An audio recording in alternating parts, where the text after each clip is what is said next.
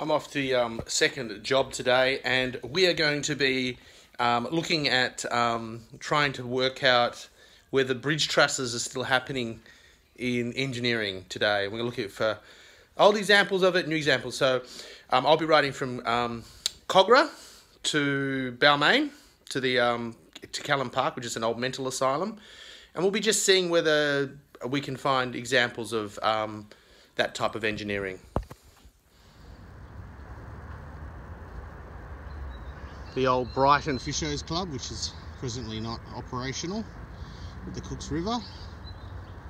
And there's our first bridge, and it looks like it's just your standard reinforced concrete type bridge, which seems to be we either get pre-stressed concrete or reinforced concrete bridges for more recent bridges, and you don't see as much truss construction, but I will show you some truss construction that is recent on this ride.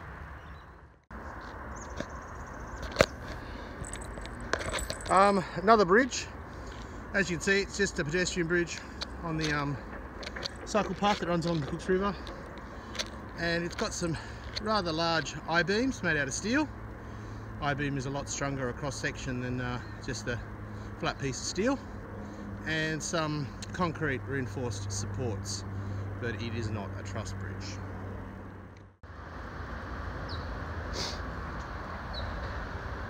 Oh no, it's the M5. How will I get through? Well, I was saying, how am I going to get through the M5? Well, this is how I'm going to get through. Another bridge. So pre-stressed concrete, and you can see up there those little black sections. As you can see, under each one of those beams is actually rubber, so it's a way of stopping the whole thing from vibrating and causing structural problems.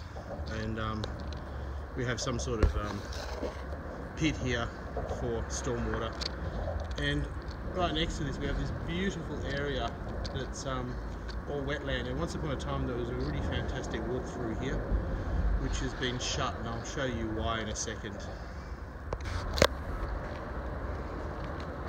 Actually, I'll correct that comment. It was shut for a while. I think it's now open again. There's the bridge, so another bridge. We've got all of this beautiful marshland, and at one point in time the pedestrian bridge, which is that bridge there that runs here, was too high, and when you could actually get in there and walk underneath the M5, but you're literally, there's literally 3 or 4 foot of clearance. So it looks like they've lowered one section of it now, and you can still get across to the other side. And on the other side here of the M5, we've got all the tunnel works happening for all the extensions of M4 and M5. Perfect timing.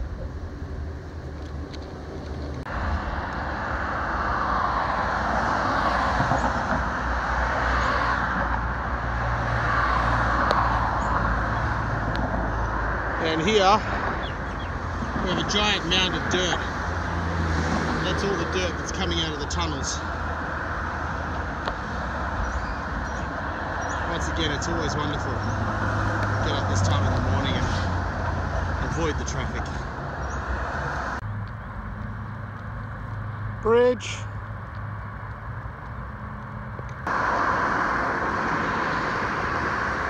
Now over there in the distance, that tower, it's actually a water tower.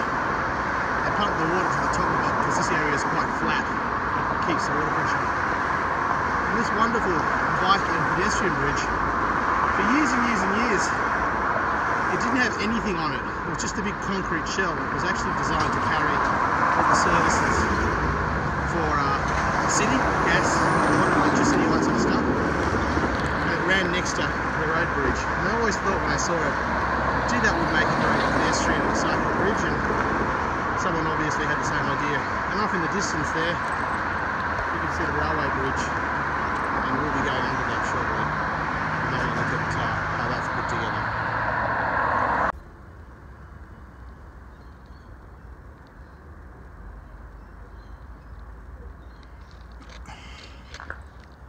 And this is our railway bridge, and we're going to have a look at underneath this because I'm pretty sure that this is a type of truss bridge.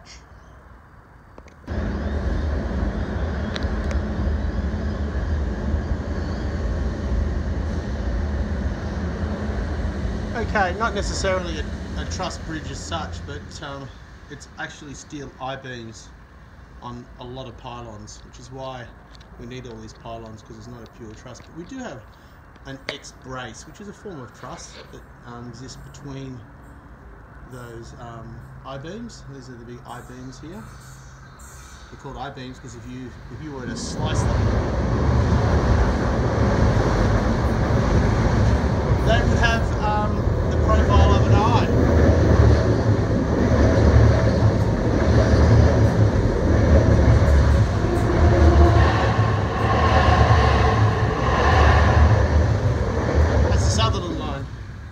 It's actually only going in the city in Sutherland. And yeah, so that's the type of bridge we have here. So it's quite old, and it's I-beam and with some cross braces. But we'll see some truss bridges, proper truss bridges shortly. Another bridge.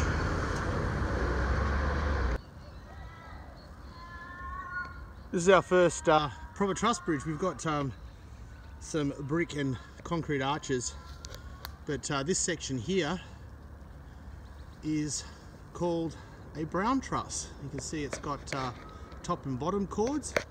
The top chord is the one at the top there, the beam that runs across the top, and that's the bottom chord. And all these things in the middle here are trusses, and they make the whole thing very, very strong. And these pipes, I am assuming, are carrying sewage. And the way I'm assuming that is that you can see these really tall pipes with these rotating whirligigs on top, and they're sucking the gases, noxious gases out. They need to be nice and high, I'm assuming, because otherwise people are going to be smelling what's coming out of there. So that's our first truss bridge. This is our view from the bottom. I think this may be another Howe truss bridge, but at any rate it is a truss bridge, and we're going to go in here and have a look. Doesn't say I'm not allowed to go in here, it just says you have to check before you do any work, so I'm not breaking the law. So we're just going to have a look in here. That is an original truss bridge. Over here it looks like we have a truss bridge, but it's also reinforced on the outside with socket panels of steel. That may actually have been work that's been added later on to reinforce what was there. If we come down here, we've got some old steel work. And this is the light rail going by, and that's the original truss, or what's left of it. And you can see that it stops just there. So they've left it here as a reminder of what used to be here, and the railway line was obviously a lot lower.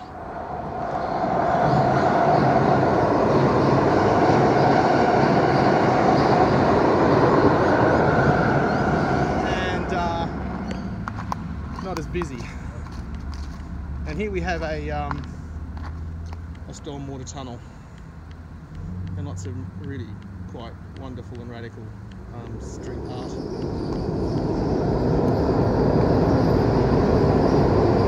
And you can tell this is the main line for Sydney because the trains just keep coming.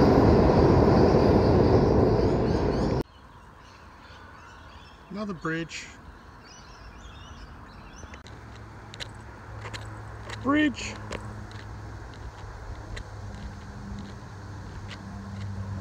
Another one in the distance. They're everywhere. More bridges.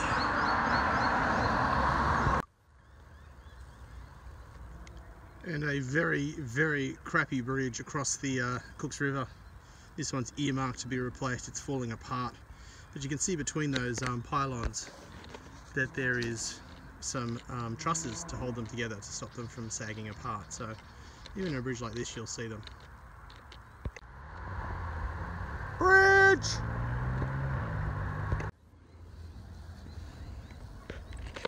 And here we have a pedestrian bridge, and if you look carefully you can see between those pylons trusses holding them together once again, and in the background some of the old pylons that have been put out of service. Bridges, bridges, bridges. Too many bridges. Bridge.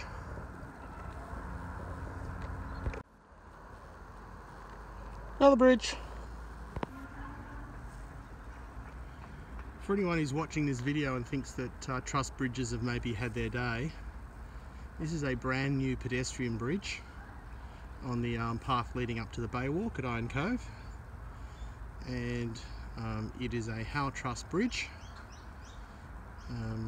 So a blast from the past. Obviously when bridges get small enough and they don't have to carry as much weight, the price of building a concrete one, pre-stressed concrete, becomes prohibitively expensive, and we revert back to this type of technology. So it's still being used today, a Howe Truss bridge built out of steel.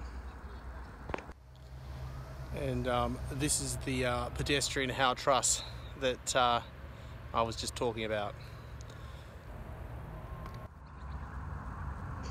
If this bridge was a lot longer and a lot larger, it would probably have a rolling support at one end and it would be fixed at the other. But it's fixed at both ends, but you can see that that bolt is fitted through a slot. So there's a little bit of room for it to expand and contract it should it need to. And it's also sitting on rubber, which allows for expansion and contraction and also for vibration. So that's the way they're dealing with any changes in dimensions due to heat. But yep, as I said, you still need to know your engineering for this type of application, and later on I'll show you an application that's still being used all over Sydney, but not in bridges. And this is that horrible road that runs past our school, the Parrot Doesn't Matter Road, and this is crossing the canal. And if you look up here, we have our light rail station that crosses Parramatta Road, and that bridge is a truss bridge, so I'll try and get a closer look at that one.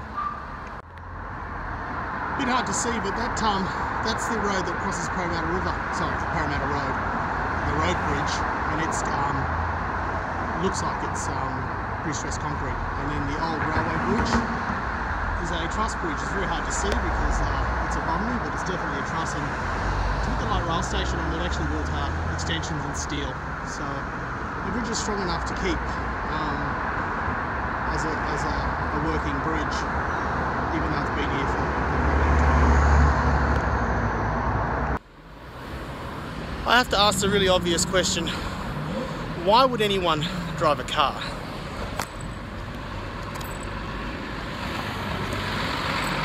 I think I'm going to get home before they do.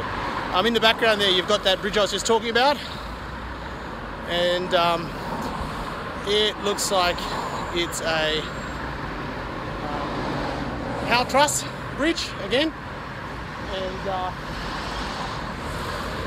very vintage, but still being used.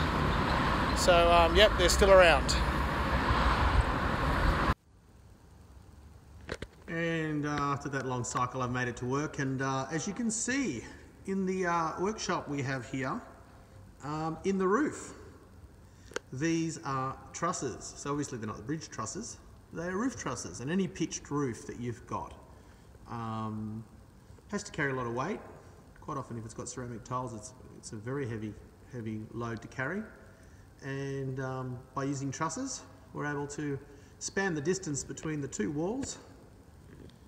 In this case, because it's a very large area, we do have a couple of pylons as well, pillars, but yeah, we use a roof truss. Another use for a roof truss. Another reason why, for an engineer, that you need to know how to calculate what's going on in this type of structure.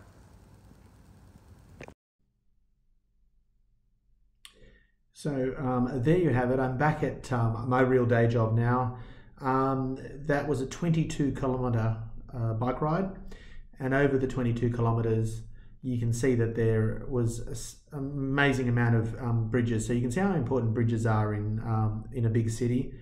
In fact, without them, the city wouldn't operate. And obviously, there's huge amounts of engineering that goes into these structures to make sure that they can carry the weights that are required and be safe to travel on.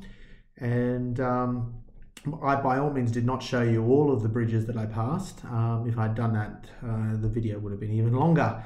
But I hope you've learned a little bit about the importance of bridges, and that truss bridges are still important, and certainly the idea of a truss and how it operates is going to be used in engineering maybe forever. We're going to have a go at building that type of bridge. We're going to see how different types of trusses can carry different weights. I'm going to learn all about it in a practical way. So I'll see you in class. Bye.